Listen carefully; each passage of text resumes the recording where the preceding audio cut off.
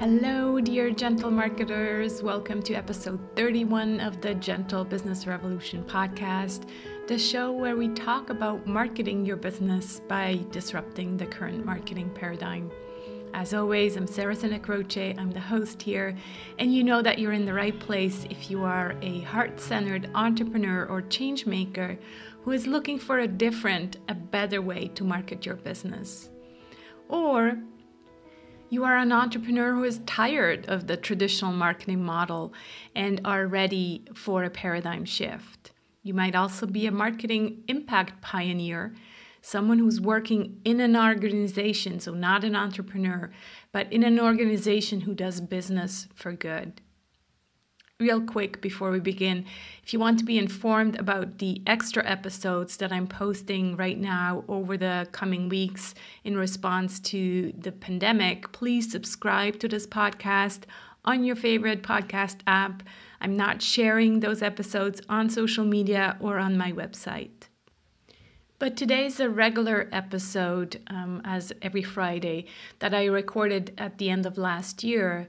And it falls under the P of promotion of the Gentle Marketing Mandala. If you don't know what I'm talking about, you can download your one-page marketing plan in the shape of a mandala that comes with 7 days of email prompts to fill out your 7 Ps. You can download that at sarahsantacroce.com/1 page. sarahsantacroce.com/1 page.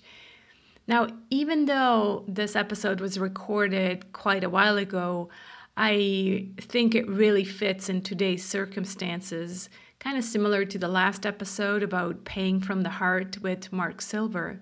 Because besides talking about using referrals for our promotion, which is my guest's expertise, in the second half of the podcast, we also talk about John's new book, The Self-Reliant Entrepreneur, 366 Daily Meditations to Feed Your Soul and Grow Your Business. At the time of recording in December 2019, I didn't have my copy yet of this book, but of course by now it has arrived and it's sitting on my bedside table, so I can always look up the daily meditation and prompt to reflect upon before going to sleep. In a moment, I'll read you today's reflection and prompts, but first, here's some more information about my guest today, John Jantsch. So John is a marketing consultant, speaker, and author of Duct Tape Marketing, Duct Tape Selling, The Commitment Engine, SEO for Growth, and the Referral Engine, and the founder of the Duct Tape Marketing Consultant Network. His latest book, The Self-Reliant Entrepreneur, 366 Daily Meditations to Feed Your Soul and Grow Your Business, is a daily reminder to entrepreneurs that the better you makes a better business. So let me read you today's reflection. Today's April 7th, and so I opened the book on April 7th because that's how it's organized. There's literally a daily meditation and reflection. So the title of today's reflection is In One Word. The cure for all the ills and wrongs, the cares, the sorrows, and crimes of humanity all lie in that one word, love. It is the divine vitality that produces and restores life. To each and every one of us, it gives the power of working miracles if we will. Lydia Maria Child, Letters from New York, 1843. So that's kind of the prompt, and then he reflects upon that text, and it goes like this. How does one define the word love? And the greater challenge, is it even appropriate to use in the context of business? If indeed the cure for all or even some ills and wrongs is the goal of your journey, then perhaps expanding your relationship with the word love does make sense. Not in the romantic sense, but in the humanity sense. Do you know what makes you take risks? What creates connection? What inspires? These are all ideas that help entrepreneurial ventures soar, and they're all based on some sort of love. Love takes courage. Love takes wisdom. Love takes honesty. Love takes loyalty. Love takes ... Maybe it does have a place in business. And then the challenge question: what attribute of love is missing from your mission? So that's today's reflection, April 7th. And now, without further ado, I want to introduce you to John. So here's John and I, and this again is recorded in December 2019. Hi, John. How are you? I am great, Sarah. Thanks for having me. Yeah, thanks so much for being here. It's such a pleasure. I've been following you for years and years in Duct Tape Marketing, Referral Engine. So many good books for someone who's just starting out. And as I just said offline, I feel like there's a return to basics, or a return to the human connection, and therefore a return to, getting referrals, one of the best marketing techniques out there, right? Do you Yeah, feel the same thing? it's always been important to get people to talk about you and share your business. But I think you're right. A lot of these digital tools that were kind of new things, new toys almost, if you will, really had people kind of scattering into, look at all these things we can do now, and it's free, and it's mass. And I think what happened is we as consumers, buyers, have said, wait a minute, I don't want that. And so you're absolutely right. A return to a much more personal, human approach. It never really went out of style, but I think people are realizing, yes, that is what we have to do, because that's what buyers want. Yeah, exactly. Yeah, it feels, and I just mentioned Mark Schaefer's book, Marketing Rebellion. He so beautifully says that the new generation, millennials, for example, well, they don't want to be marketed to. So they don't want to receive all these ads. They're finding all creative ways to block them out. Right. And so eventually there has to be a return to the human connection, or the referral marketing. And it's funny because you said in the before we recorded, you said, well, it's harder. That stuff is harder than just paying for ads, right? So Yeah, and I'm not so sure it's harder necessarily. It takes more intention. It yeah, takes, it takes being more human, which yeah. a lot of this technology has taught us not to be. That's so true. In the book, you so beautifully explain why people actually make referrals. Could you explain that to our listeners? Well, my belief is that we're wired to do that. We want to do that. I mean, if you think back to when we were in, cave days, we had to make referrals in order to survive. I mean, you had to know where the water was, you had to know where the danger was. People had to, talk about what was good and bad about, everything that was going on in life. And so I think that we're sort of naturally wired to do that. And it's really easy to use kind of your own existence as a test for this. I mean, how often have you or your listeners had a great experience, and you talk about it? You want to tell your friends about this company that exceeded your expectations or surprised you in some fashion. And unfortunately, that's for good or bad. I mean, because if they let you down, we talk about it today as well. And while a lot of marketers are realizing we have to treat our buyers as humans, we also have to blend that with the fact that they want to use some of this technology as well. So, for Mm-hmm. example, reviews, and how many of us have gone on a website and total strangers have written good things about this business, so we go ahead and buy from that business, or stay at that hotel, or eat at that restaurant. And I think that's the hard part for a lot of people. It's not just human versus machine. It is, how do we blend these technologies in a way that meets the behavior that the buyer, the customer, the consumer wants today. Yeah, we're not wanting to throw all the technology away. We want to be able to use it, but in a more human context. That's That's right. what you're saying. Yeah. Yeah. So how do we get good referrals? I think the art of getting a good referral is still worth mentioning here, even though it seems like, yeah, like you said, that's been around for a long time. But I still think today a lot of entrepreneurs are actually struggling with getting referrals, and they don't make it also a priority for their business. So how do we get these referrals on an ongoing basis? You bet. So, I mean, that I spend probably the first half of my book, The Referral Engine, talking about not tactics for getting more referrals, but tactics for being more referable, because that's step Right. number one. I mean, Yeah. no matter what we talk about, what tricks, what tactics we use, we're not going to get more referrals necessarily unless people are happy. Right. So I think the first step is recognizing that marketing doesn't end when somebody says, "Okay, I'm going to buy from you." It ends in a lot of ways. It never ends actually, but it ends in a lot of ways when somebody gets a result. So we have to think in terms of, okay, that person said they want to buy. How do we now keep that experience amazing? How do we make sure that we're communicating fully? How do we make sure that they are getting the result that we promised? We have to actually think about all these stages of the customer journey that people talk about as I use 7 stages for our customer journey, and the middle part is when somebody buys. So it's know, like, trust, try, buy, repeat, and refer.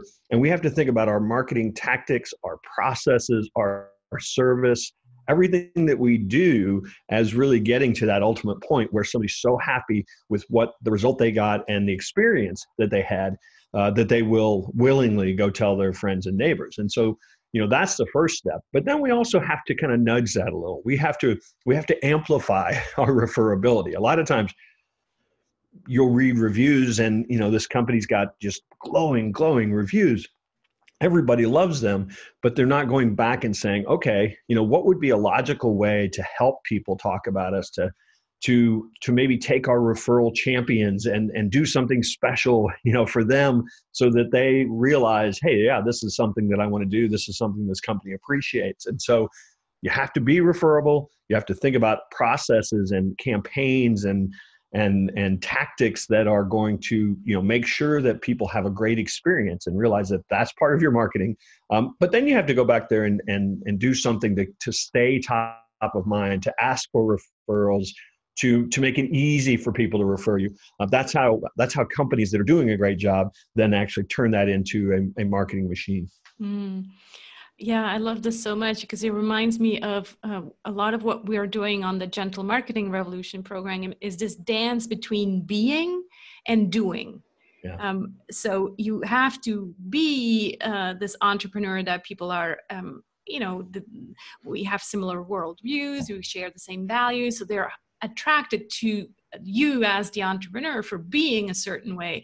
And of course, there's the doing, so meaning you have your skills, but then from the entrepreneur's perspective, there's also what you're doing to get more referrals. So again, there's always this dance between the being and the doing.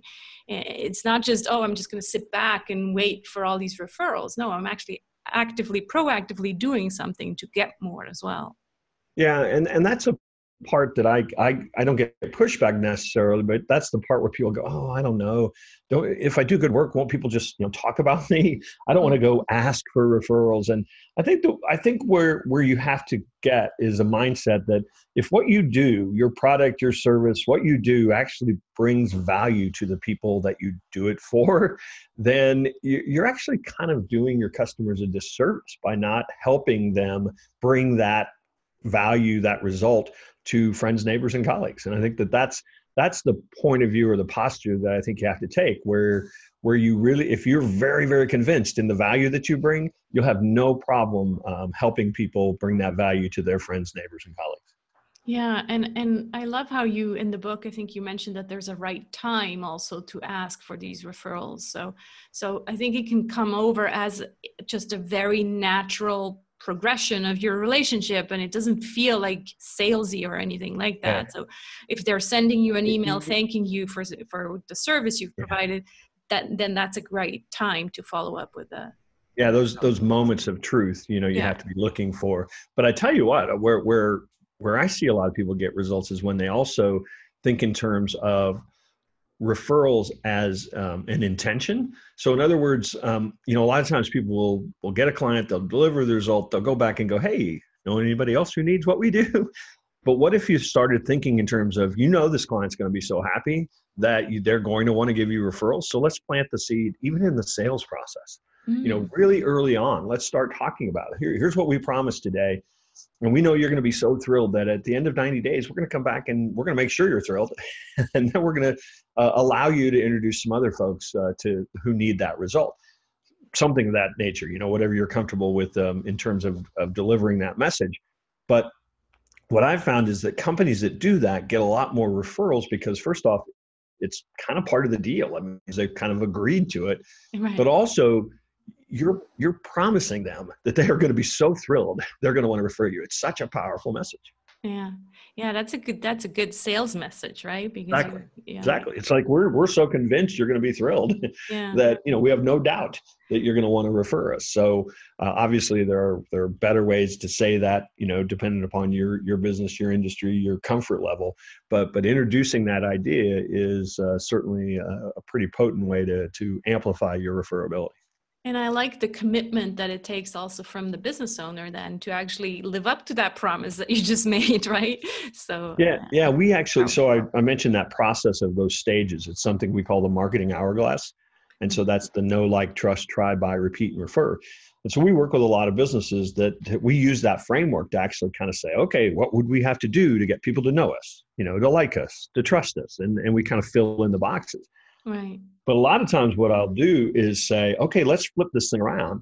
Let's start with, what would we have to do, 60, 90 days after the sale so that 100% of our customers are giving us referrals. Right. Because we tend to start with how do we get the click? How do we get the phone call? That kind of stuff. But what if we built it backwards? And so we were initially focused almost exclusively on the experience that a customer had. And then we eventually get back to, okay, how do we get them to pick up the phone and call us? It does actually raise the bar. I mean, I've challenged people a lot of times and say, okay, what would it take in your business? What would you have to do differently in your business if the goal was to get 100% referral? So in other words, 100% of your customers will refer somebody to you. What would you have to change or do or add in order to get that to happen? And it a lot of times it really raises the bar to a point where somebody said, well, we'll have to improve our product, we'll have to improve our service, we'll have to give this, we'll have to do that, follow up, and all of a sudden, they've improved their business just by that thinking. Yeah. I love this story that you tell at the beginning of the book about the goddess note in your wife's coat. So your wife got a new coat, and then you were out and about, and she puts her hand in her pocket, and there was this note that just said, "You're a goddess," right? And so you had to look it up, and it was basically was it the manufacturer that put that in, or the Yes, it was, and it was fitting with their brand. I mean, it was I can't remember exactly, but it was definitely a very earth friendly clothing company that probably had a spiritual kind of bent to some of their exactly. messaging, and Yeah. so it was right on brand. But it was also just she pulled it out and she thought, well, that's fun, and I think Yeah. that's those little things. Somebody had an idea, to do that maybe, or who knows? I mean, maybe somebody just started doing it, but those little things, once they're put in place, can have such tremendous impact. And so it's really, it's just a matter of thinking, how could we up our game? How could we surprise people? How could we exceed people's expectations? And you just start, the accumulation of little things like that is really how you create a brand that people do want to talk about. Yeah, and what I love about this story is that it uses joy as a marketing currency. It starts a story because, I don't know how many podcasts you've been on where you told that story and it's in your book. And so obviously that's not going to happen maybe with every story that you're using. But it's the idea of using joy and making, like, this idea of feel good marketing is so important to me, because a lot of times we use the opposite, right? The let's talk about your pain and let's Yeah. manipulate you into buying, where it was such a positive story, such a beautiful story that used joy as a marketing currency. Do you have any other clients of yours that have implemented something similar? I'm sure I do. I mean, it probably nothing that parallels that exactly, but we always try to do that with. I'll give you an example. I have a remodeling contractor we've worked with for years, And after a project is done, they do a walkthrough at delivery, and then they come back 90 days later and do another, make sure everything's great. And at that visit, they have taken photos the entire time, Uh-huh. during demolition, during putting stuff in. They have it professionally shot.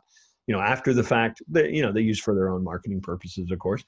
But they then get a book made, hardback, bound, kind of coffee table ish Right. book made of the project, and they give that as a gift. And it's amazing how much response they get to that idea, because people, I think I may have even written about this in the Referral Engine. I can't remember, but people love having that kind of documentation. Maybe they've done some themselves, but here's this kind of cool documentation of their big remodeling project.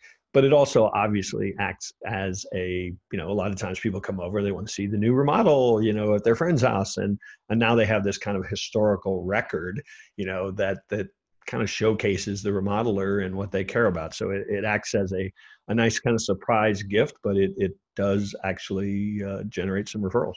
I love that. Yeah. And there's again an emotional attachment, right? Because if you're remodeling, well, usually there's a lot of emotions and maybe a few fights with the, Oh, with sure. the Yeah, spouse yeah. and No, things like it's that. So you're going to come into somebody's house and wreck their routine and make them live in yeah. the basement for 6 weeks. I mean, so there's Yeah. no question there is an emotional component to Yeah. that process. So, but ultimately, in most cases, particularly with this company, because they do such great work, in the end, they're thrilled with the result they got, and so Yeah. you help reinforce that.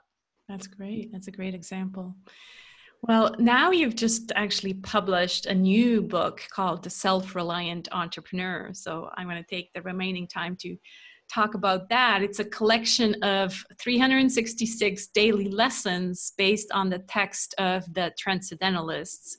Yeah, You know that I'm in Europe, so I had to be honest, I actually had to look it up, yeah. as I It's don't a, think it's a we very studied American. them in history class Yeah, over here in yeah. Europe. It's a very American, concept, because that's certainly a label that was applied to some American, thinkers, scholars, writers in the mid 19th century. And I suspect even in Europe, there were some texts of some of those writers that were, the Scarlet Letter and some of Emerson's stuff. And I'm sure Thoreau, Walden, is Yeah. still Yeah. a classic that is read by high school and college students. So, but yeah, diving deep into the vein of literature probably will unearth for you some new folks. Yeah, and so what they believed in is really that kind of like organized religion and political parties corrupt the purity of the individual, and so I guess is that where the self-reliant and kind of independent term came from? Yeah, so if you think about what was going on in America at the time, we were on the cusp of a civil war. Mm-hmm. Women were still trying to march in the streets to get the right to vote. We were trying to abolish slavery. It was a very upheaval time, and it was probably the first kind of counterculture, period in American history. And so the writers at the time were really some of the first starting to, and not just the writers. I mean, Emerson was a preacher. It was with the people, were saying, hey, you got to think for yourself. We're all endowed with, a soul. And because of that, we need to make choices that are right for us and not just follow, the well-worn path that we're told to follow. Mm-hmm. And so, some of it was in response to, this reform and this upheaval that was going on. But as I dug in deeper into the literature, I found even the fiction writers in some of the novels like The Scarlet Letter and Moby Dick. It was the first time that the protagonists in a lot of those characters, kind of mirrored what was going on at that time. And so you had a lot of protagonists that were very, I've got to think for myself. It might cost me more to follow my heart, but I'm going to do it. And to me, I think that that's still today, 150 years later, some of the best entrepreneurial writing or advice for entrepreneurs. And so I dug into that, and every day starts with some reading or text from one of those works. And as I said, people will be familiar with some of them. I certainly unearthed a lot of letters and journals, that these folks wrote back and forth to each other as well. That will be very new to a lot of people. There were a lot of women authors at the time who, even though they were quite prolific, a lot of their writing didn't really surface until maybe even Margaret Fuller's writing. Probably the first true feminist, I suppose, voice in America. Her writing was kind of buried for many years, and is kind of seeing a resurgence. And so I think a lot of people, we were talking about this idea of being more human. I think a lot of people are going back and saying, the stuff that these folks wrote in, the 1850s, 1860s is so completely relevant, maybe perhaps almost more relevant, Than today. What's been written now. Yeah, than what's written now. And so I wanted to anchor the book in that. And then I have owned my own business for 30 years. So I basically give, some context or relevance based on my experience every day. And then I leave you with a challenge question. And I'm hearing from people that the challenge question is, the part that really kind of anchors the day for them. And so this is not a book that you pick up and go, oh, got a long weekend, or I'm going to go, on vacation and read through this book. This book is, almost like a daily practice is what it's meant to be, that you read something, hopefully it touches you somehow, has some impact, gets you thinking about, hopefully, some change that you might want to make, some way that you want to look at things differently, to really kind of help you keep evolving. As entrepreneurs, we go out, a lot of times we're making up stuff from nothing. We had an idea, we're starting a business, and we're starting to grow and learn and serve people. The world comes at you 100 miles an hour. And so, I think that it's become very practical and reasonable, I think, for a lot of entrepreneurs to have kind of a morning, ritual or routine where they will do some reading, some meditation, some journaling, and which were all practices that Thoreau particularly was a big fan of. But I think a lot of entrepreneurs have kind of found that rhythm to help kind of center them for the day, get them thinking about the things that are important, thinking about the things that are right in front of them instead of past and future. And that, I think that kind of grounds and centers you. So at least for me, the idea was to write a book that maybe somebody jumped in for 2 minutes every morning, as maybe part of some established routine. Yeah, it's absolutely beautiful. And what comes to mind is also, again, this balance between being and doing. Yes. And to me, it feels like your previous books have been more about the doing, it's like techniques and frameworks. And so it's beautiful to see you how you have evolved with over 30 years of business, and now you're also writing a book about the being. And I think you're so right. As entrepreneurs, in a way, I think I've heard this quote once, where we're being paid for our own personal development, to go through our own personal development, right? Because if you're in a corporate job, you don't really have so much a space or time to reflect on who you are and what you really want, and what's your definition of success, and all these really important questions that as entrepreneurs we tend to have more time to focus on them. Yeah, I totally agree with that, but I will say that I think a lot of organizations, corporations, whatever you want to call them, I think are realizing and waking up to this idea that that a better individual makes a better contributor to the organization. So I do see a lot of organizations that are putting a whole lot of emphasis on this idea of personal development. But you're so right. As entrepreneurs, we're kind of in charge of that for ourselves. And I do think we probably all know how to do everything we need to do. and so it really kind of, I wanted to write this book to be more about what we need to work on is the mindset to make sure that we're doing it, instead of checking Facebook and doing all the stuff that can take up all of our time. Are we focused on bringing our unique gift to the world to have the greatest impact possible? And that's this book. Instead of being a how-to book, I like to call it a why-to book. A Y2 book. I love that. Yeah. So I, as you know, I'm in Europe, and so I haven't actually received your book yet. We're recording this before Christmas, so I have my fingers crossed that it arrives before Christmas. But I've listened to enough other podcasts where I know how it's structured, and I heard you talk about it, and so I thought it'd be beautiful if you picked a day of the theme. And you told me that it was September, that talks about congruence, because Yeah. congruence is kind of a big topic for my podcast and my program, where we talk a lot about having to, or feeling like we have to do marketing in a certain way that we see other people do it. And so we kind of start wearing this marketing mask for our own business and apply whatever everybody else is doing.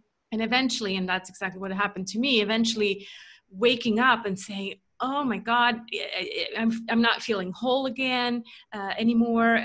What am I really doing? Who am I? So I think this topic of congruence would be really great if you picked maybe one day in September that you could read aloud and You bet. comment on it. Yeah, and I totally agree. I mean, it's so easy to get knocked out of congruence because again, we're wading into things we don't know, we've never done before. We're trying to figure it out, and so a lot of times we do exactly that. We go and see what everybody else is doing. Oh, they're running Facebook ads that talk about this and have have an expiration time, and you get a special deal, and it, ultimately when we step back and look at it, we go, that's kind of icky. That's not really me. That's not the message I want to put out there in the world. I'm not proud of that work. And I'm not casting blame. I mean, it's so easy to do because of the nature of what it is that we do. And so having your core values, almost using them as a way to say, okay, does this check the boxes? Okay, yes, we can do it.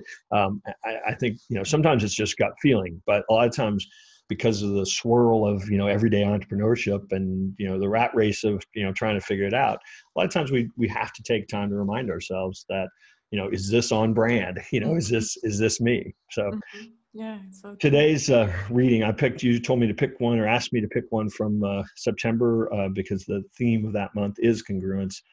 So every day starts with a title, then a reading from some literature that I chose, and then 100, 200 words from me, and then a question. Mm-hmm. So I picked September 14th. The title is Entirely Happy. I was something that lay under the sun and felt it, like the pumpkins, and I did not want to be anything more. I was entirely happy. Perhaps we feel like that when we die and become a part of something entire, whether it is sun and air or goodness and knowledge. At any rate, that is happiness, to be dissolved into something complete and great. When it comes to one, it comes as naturally as sleep. That's from American author Willa Cather's book, My Antonia, which was written in 1918. Happiness, that's what we all want, isn't it? But to have a goal, any goal, to achieve a goal, much less such an ambitious one like achieving happiness, you must first possess the ability to describe what a win looks like. Or is the search for happiness such an elusive one because we have no final destination in mind? We remain hopelessly lost in our journey, but at least we're making good time. Let's borrow Cather's description as a great starting point. At any rate, that is happiness, to be dissolved into something complete and great. There's nothing scientific or even terribly philosophical about Cather's description. It is at once melodic, perpetual, and filled with life. It's fitting that this is the quote inscribed on Cather's gravestone as well. So could you live with that? Would that be enough to be dissolved into something complete and great? So your challenge question, what do you think happiness feels like? Can you describe it? Yeah, that's beautiful. Thanks. Happiness, I think what it brings up is so many other things when it comes to business, right? Because what I just wrote about is the definition of success, and how if we're not clear with how we define success, which I guess could be replaced by happiness, Yeah. then we're kind of being fed this mainstream of how everybody else defines happiness or success. And so if we're not clear with what it means for us, we could live our whole life striving for someone else's definition of happiness, I guess. And many do, unfortunately. Yeah. Yeah. And I've actually of late been kind of, I this book in a lot of ways was a journey for me, of course, and I continue the journey. I'm starting a community of folks who want to discuss these themes starting in the beginning of 2020, and so I've been continuing to write about these ideas. And one of the ideas that I'm wrestling with still is there a difference between joy and happiness? Does our chasing happiness actually rob us of our joy? Mm-hmm. And I think that's something that a lot of people, because of the way we've defined happiness or what will bring us happiness, we sometimes kind of sacrifice being joyful in the moment, whatever we're doing or wherever we're going. And I think that's a concept that's I'm still wrestling with. Yeah, I'd be really interested to hear what comes out of that, because it's so true. It's these two terms that we just kind of throw around as being the same, but maybe they are not the same. Personally, I can't wait for my book to arrive and really make sure that this is part of my daily routine. I have a gratitude routine that I usually do at night, and then a meditation routine that I do in the morning, and I can see myself, definitely going through one page of the book the minute I get to my office and say, okay, let me look at John's text. So looking forward to that. Well, I hope that's how people find it to be useful. One of the things I've found is that even if I ask that question and I don't immediately, although the book is set up so that you've got a couple lines, if you're one of those people that wants to highlight and jot notes, you can in the book. But I find that the question kind of stays with you, and then there'll be points throughout the day where something will happen and I'll go, oh, that's kind of how I react to that, or that's kind of how I do that. And I think any growth that we're going to have, requires kind of that first witnessing, how it shows up, or how some good or bad habit or thing that we call good or bad shows up, because a lot of times we do things just habitually and don't even think about them. So having some space to maybe kind of think about and maybe even set intentions, for what you want to do for the day, I think is a great practice. Yeah, and I agree with you. It doesn't necessarily have to be, a lot of writing if that's not your thing. I think the subconscious mind sometimes brings you the answers just because you read that text, and then it's somewhere sitting there in the back of your brain. Yeah. That's I think that's the way our brains work. Yeah. This has been so beautiful. Thank you so much for taking the time to sit with me and discuss these questions, John. I'm super grateful for our time together. My pleasure. And I'll send you a digital copy if you want to get started, so that you don't have to wait for the hard copy. Although this is a book that I think really is better. I think it'll be so much better in hard copy. Although they're depending upon when people are listening to this, sometime in January, the audiobook will come out as well. So if you liked my reading today, you can hear 366 of those. Yeah, that's a good one too, to have just a small audio every day. So I listen to some guided meditations myself in the mornings, and I think that there are a lot of people that are kind of in that habit of listening to a little something and then reflecting on it. Yeah. So we want to just make sure that we say the title again, The Self-Reliant Entrepreneur, and you can find that on Amazon. I'm sure by the time this airs, it will also be available in Europe, because you said in the UK it's already shipped. Yeah, it is. People are receiving it there, so I'm sure that it'll be wherever you buy books, you'll be able to get it at some point soon. Wonderful. And then previously, if you want to find out, I was going to say, if you want to find out a little more in the meantime, you can just go to self-reliantentrepreneur.com, or anything that I've been doing the last 30 years, you can find at ducttapemarketing.com as well. Wonderful. Yeah. And the previous book we talked about was the Referral Engine. So you can find that as well. That's right. Wonderful. Thank you so much, John. This has been an absolute pleasure. I hope you enjoyed listening to this conversation as much as I enjoyed recording it. And I also hope that you'll join me on this journey to a kinder marketing paradigm. Now, more than ever, do we need more love and empathy and gentleness in business. Please invite your friends to join us by sharing this podcast or the Gentle Business Manifesto with them. Both can be found at thegentlebusinessrevolution.com. Let's be the change we want to see in the world. See you next time.